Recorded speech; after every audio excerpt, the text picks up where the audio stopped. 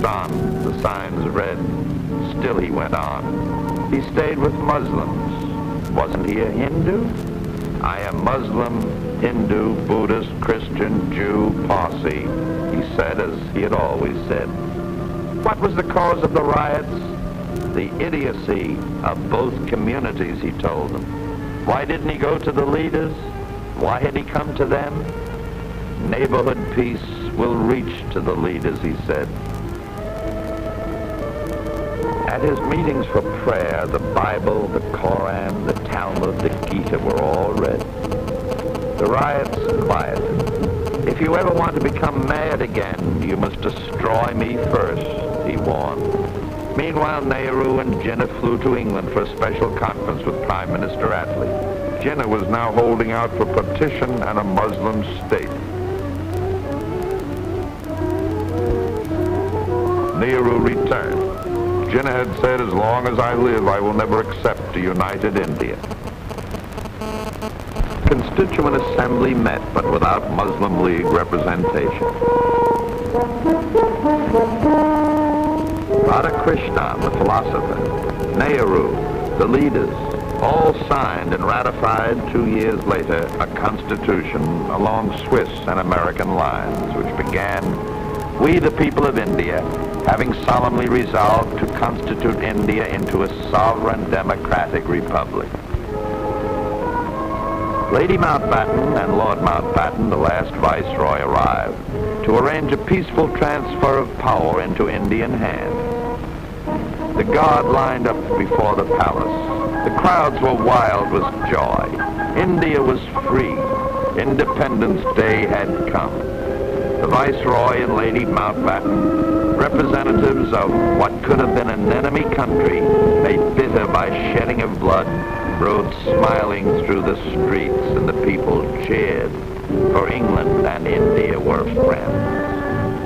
And these were the people whom Gandhi had led into the first victory by a nation of nonviolence. These were the people who had risen higher in the use of nonviolence as a force than any in the world.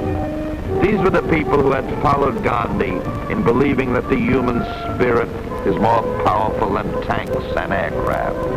They were all there.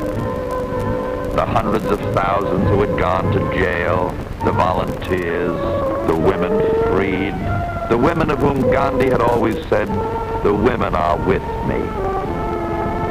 The thousands had been with Gandhi, who had watched his fasts, his actions.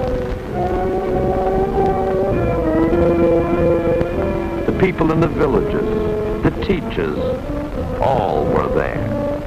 On the platform sat Nehru, whom Gandhi had called son, who called Gandhi father. And so Independence Day came to India, and the flag of freedom flew. And there was jubilation and rejoicing and prayer. And everywhere the lights were lit, in the towers, the streets, the buildings, on the flag with the spinning wheel of freedom.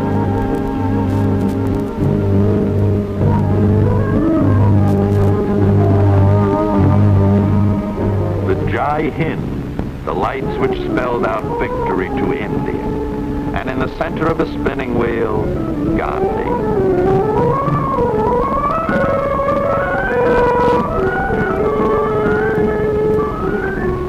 But Gandhi had not been at the ceremony. Pakistan had been declared a separate state. Gandhi spent the day fasting and praying for harmony among the people of India. He sent no message. His thoughts were turned inward.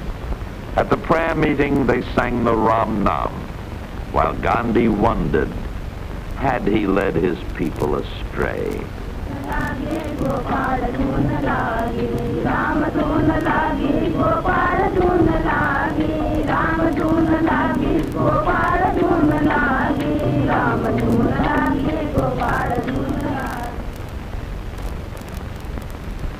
But he was to see proof that he had not.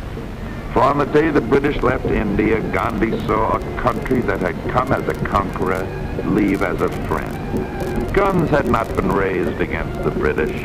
The army against them had been the nonviolent army of the Dandi Salt March.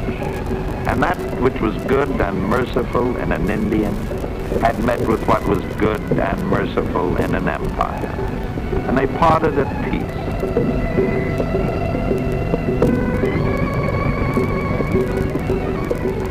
And on the earth they shared, there were few seeds of bitterness to grow bitter fruit.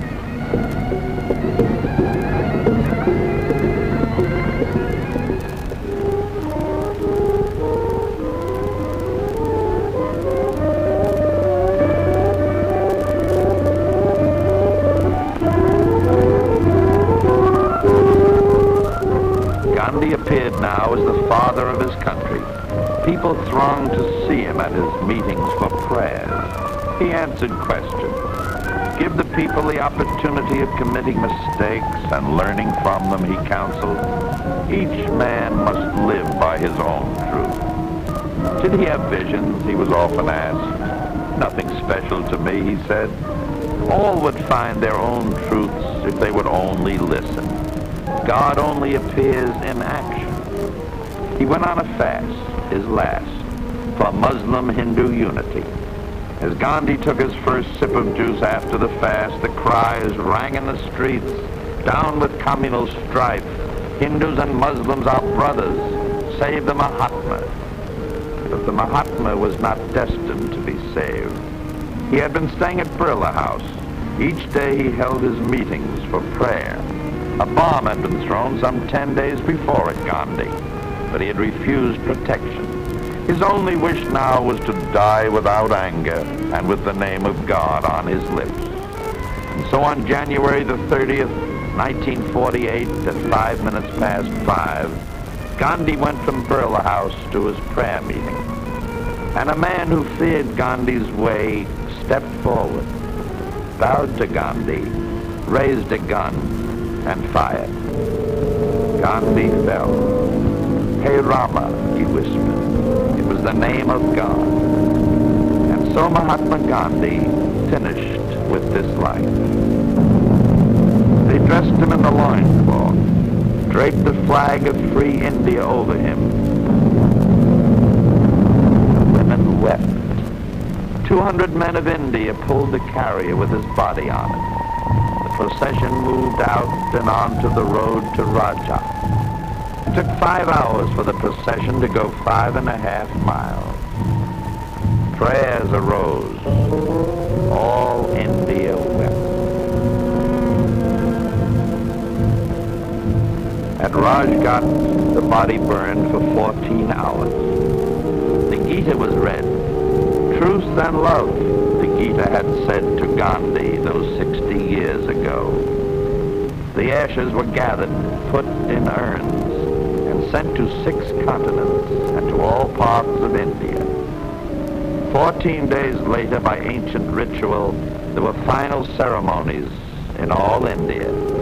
Chief was at Allahabad, the sacred place where the 3 sacred rivers met.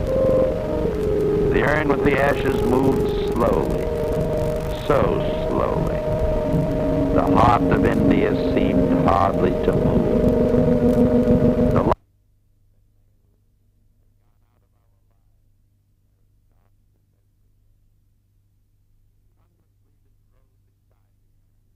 Azad, Mrs. Naidu, Patel, Gandhi's sons. But Nehru had gone on to say, I was wrong, for the light that shone in this country was no ordinary light.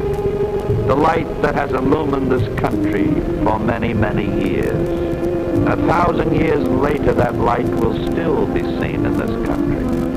And the world will see it, and it will give solace to innumerable hearts. For the light represented the living truth, taking this ancient country to freedom. Truth and love, Gandhi had said, are the greatest forces in the world. The urn with Gandhi's ashes came now to the place of the meeting of the rivers.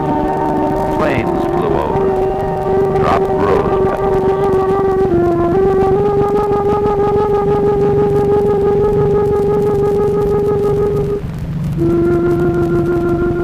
The urn was removed from the carrier. Slowly they carried it, slowly, gently. They to the